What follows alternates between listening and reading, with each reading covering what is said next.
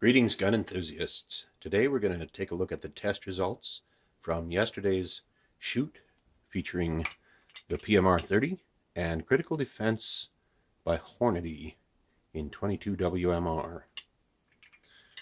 You've seen me test these things before, also with the polymer tips removed for the North American Arms Black Widow, which has a shorter barrel than the PMR-30.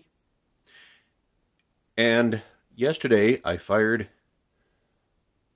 5 shots into a little over an 18-inch gel column, and all 5 wound up at about the same spot, even though I fired through 3 of them through 4 layers of heavy denim and 2 of them through bare gel. I think the polymer tips are doing their job through the longer barrel, because the results are exceedingly consistent, probably more consistent than almost any other type of ammunition I've ever tested. And that's 22 Magnum from a pistol. All right, I'm going to cut this block at the 12-inch mark right here.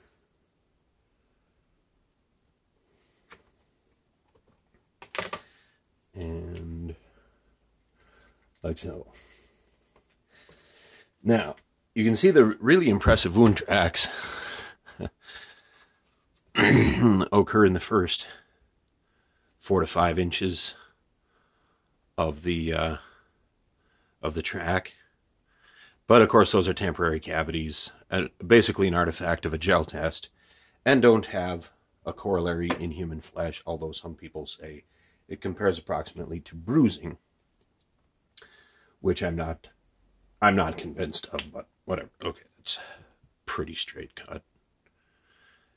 You can see some shed petals, some shed polymer tips in there.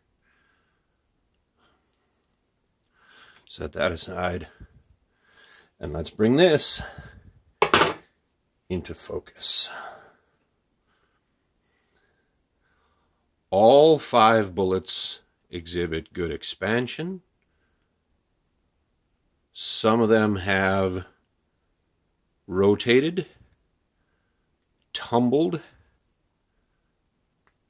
but I'm not sure it matters. I think that's an impressive round. Let's see what some of them may have bounced back just slightly, but not so much in organic gel. It looks like about 13, shade over 13 inches would be the max penetration on these, but all between 12 and 13. Extraordinarily consistent. All right, I'm going to pause the video and remove those from the gel. All right, so these projectiles start out at 45 grains. And if I'm doing my math correctly, 45 times 5 is 220. Looks like we have 100% weight retention. I did see a couple of shed copper pellets, or petals, copper petals, in the gel, but not a lot. Considering they're clocking maybe 1,100 feet per second, there's a little bit of gel in this one. But still, I mean, 175 for the remaining. There's not much gel. There's a little bit of gel stuck in these. But man, that is close to 100% weight retention. You can see they're producing some really good mushrooms. See if I can get this to focus here. Come on. There we go.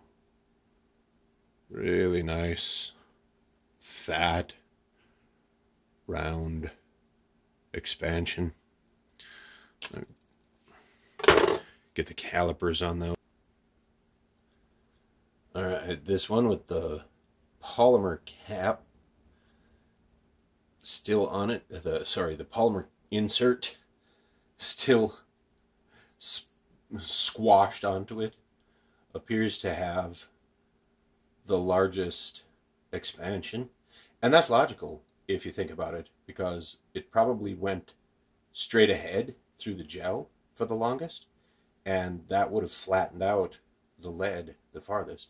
But 0.357, you know what that diameter is, right? That's 357. That's 38 special. So that's winding up, like if you were to shoot wad cutters as a self-defense, as a defensive load, you have that same diameter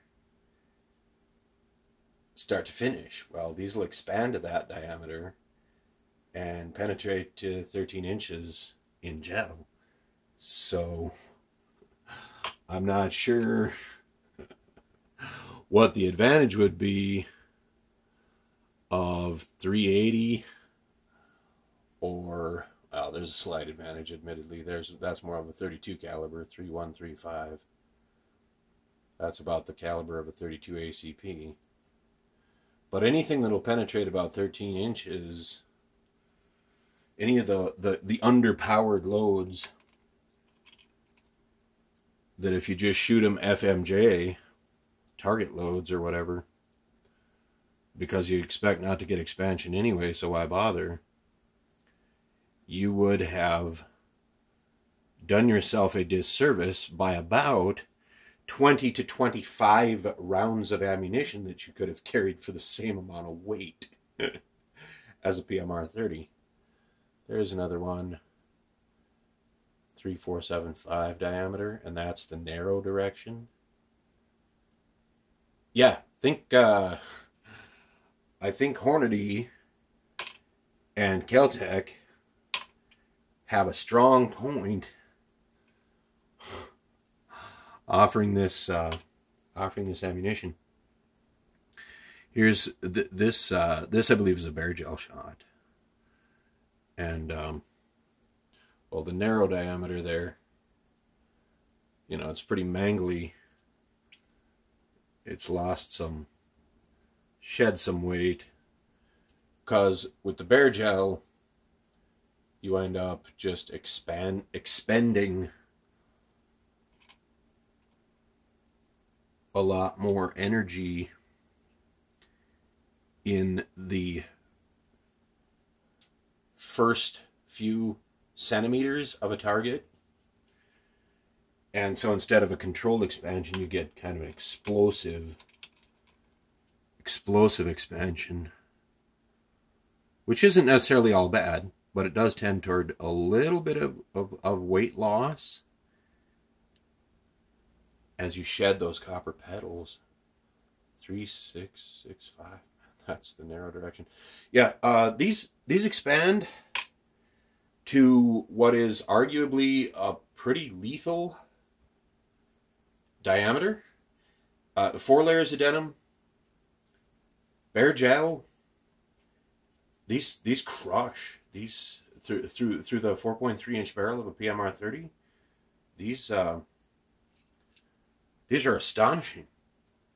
I really don't know what more to say about the performance of Hornady's Critical Defense in 22 Magnum fired out of a PMR-30, except 30 of them.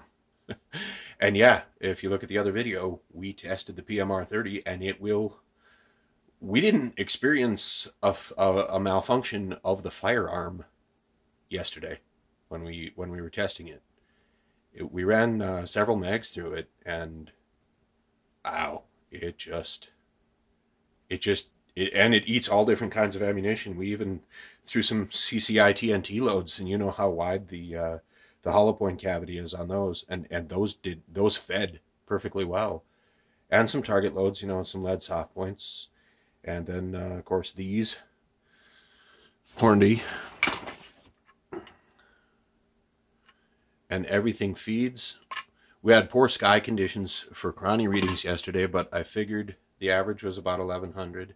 I got a 1250, which I think is anomalously high, and I got 2 readings out of 7 rounds to put across the chronometer that were 1089 and 1099. So I mean, obviously 1099 is the average, the median of those 3 that we did get to register. But man, good round, good gun. I, I, I'm astonished. It's 30 rounds of potentially lethal defensive ammunition in a relatively light, small enough package. It's certainly no bigger than a full-size 9mm, and it's much lighter. All right, geographies are out.